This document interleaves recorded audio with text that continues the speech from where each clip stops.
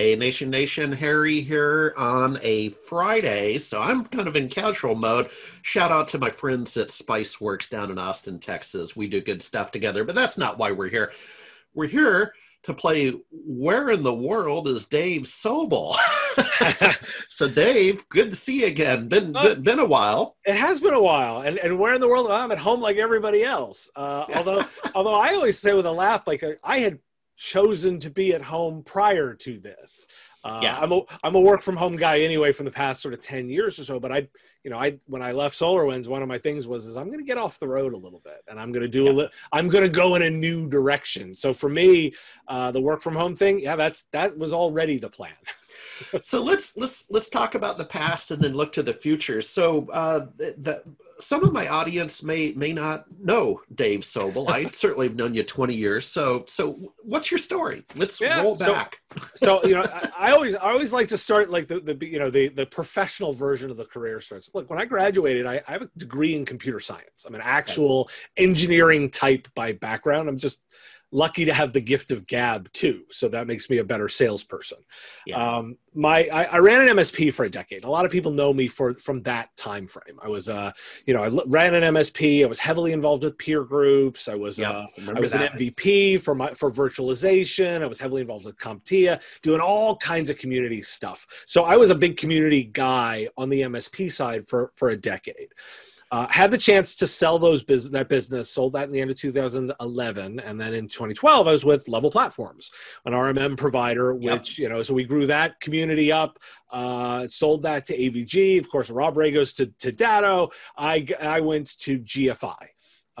And during that time, I helped grow GFI. GFI became Logic Now. And of course, we sold that business to SolarWinds.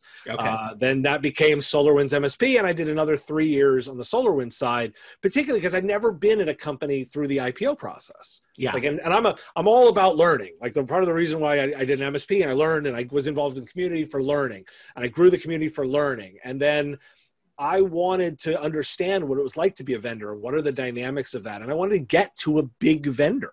And what's the best way to do that? Ride the rocket ship up. So I did. I was at SolarWinds a year post IPO, and then I left, last year, around this time. So about a year ago, I left SolarWinds, and because it was 6 years from rocket ship startup all the way through sale, IPO, post IPO. That was a great time to say, I've bookended this. I learned a lot here. Now what do I do with it? And that was and I always smile and go like, there's lots of people that run around and say they want to be a channel consultant but I said, no, instead, I want to actually look at the editorial voice side of things. I kind of want to shake my fist at the cloud a little, but more importantly, be an editorial voice thinking about technology services companies and providing some independent analysis where that would be what it is. So I said, I'm going to work on that problem. And here I am a year later, running, do a daily podcast, which includes, business of tech. Yeah. Yep. Spotify. It's daily. It's on Spotify. I'm on Apple, Spotify, Google. Like I'm on all the platforms. And it's a daily 5-minute show where I also do weekend bonus episodes with editorial content. And I like to ask the question all the time of why do we care? You can get news anywhere. I'm pulling stories and saying, this is one I think is important. And the why do we care segment is a perspective on what I think is going on with this, how it fits into a larger picture, where it fits in from either an opportunity perspective or a regulation perspective or a equity perspective. I talk some security, but not just another like, hey, here's a product. It's let's look at the trend of this, how we see the market moving, and try and give some insights into the direction, and more importantly, spark conversations. I don't need to be right. I just need to start a conversation. So a couple of thoughts as I'm listening to kind of what your mission is. Number one, back in it's embarrassing almost, early mid-90s, I got involved with the IAMCP, so the Microsoft Partner Association. Yeah. I was carrying the bag. I worked at a regional accounting firm and carried the bag and was a consultant and so on. So it all made sense. And back then the mission was to be, to some extent, an ombudsman an independent entity to maybe keep Microsoft in check, right? And represent the partner. I've been very public. I still pay my dues, but I've been very public. I'm still in it. But they lost that. They used to be an independent ombudsman, and now they're more of a cheerleader for Microsoft, right? So we lost something I really liked about the IAMCP. And so I'm wondering if is part of, I understand you're an analyst and that, but are you also trying to be that independent ombudsman and kind of represent us? Okay. Absolutely. Because I look around and I say, you can find some great journalists, i.e. people reporting facts. Yeah. Which is a totally valuable piece. There's some really great work going on there. You can find some people that are helping. Dude, I read them. That's how I stay current. Right. There's people that are bringing people together, like for collaboration and for networking and that kind of stuff. And that's also high value.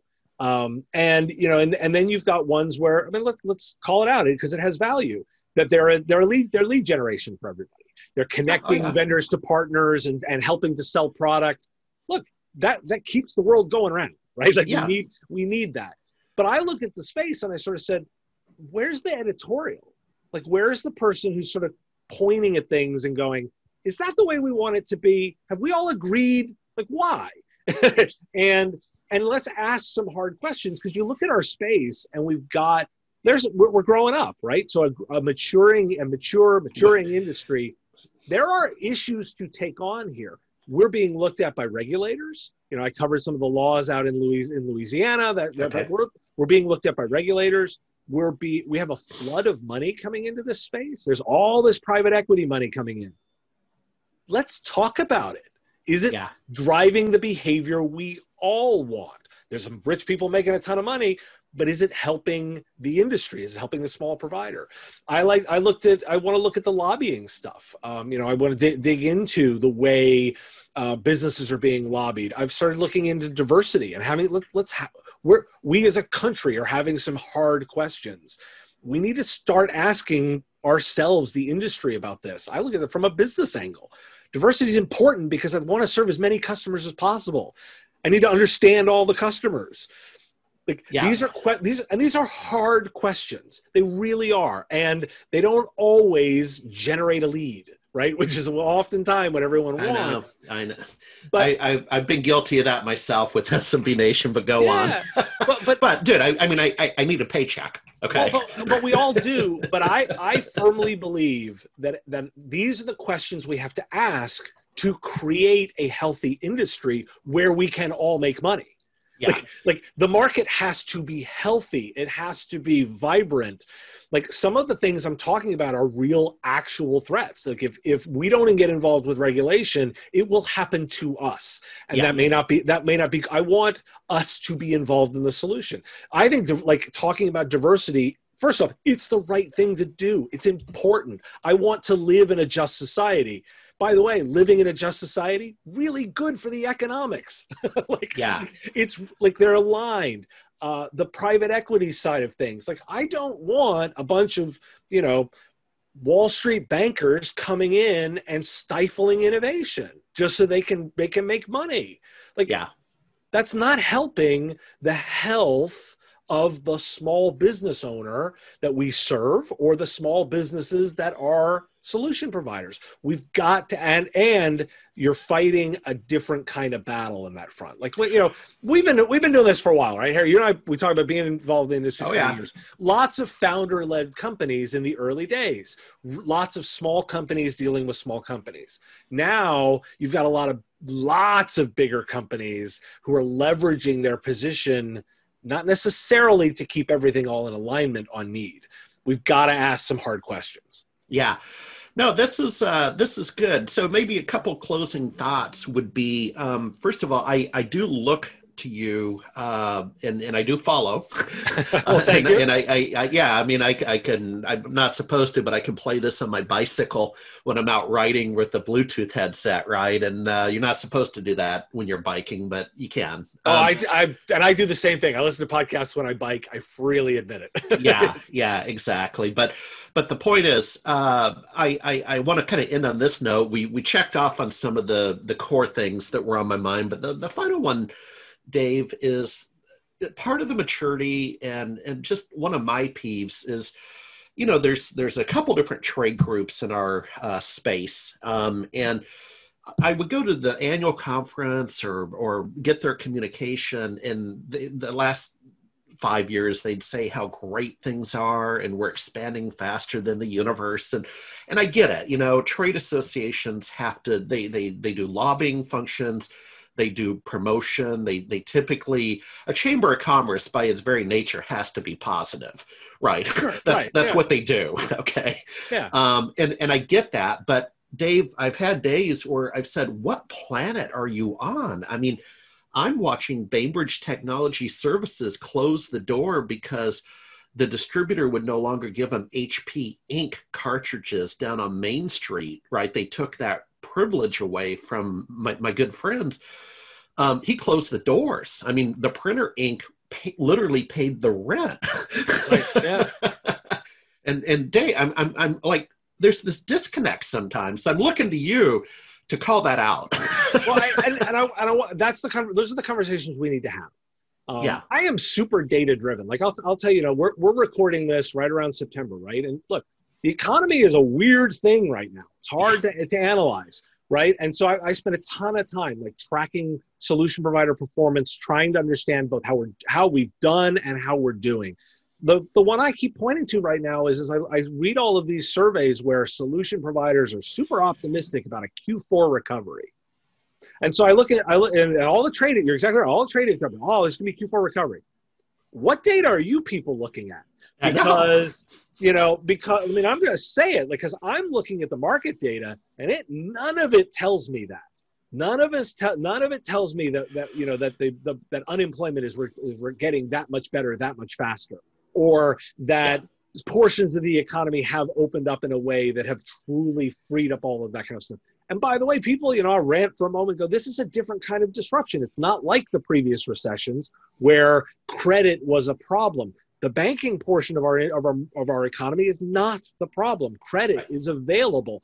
It's that there's not enough money flowing through services, i.e. anything where requiring face-to-face contact. Yeah. Those industries are way down. Let's just call it out. I don't see any data saying Q4 recovery. Now, why do I rant?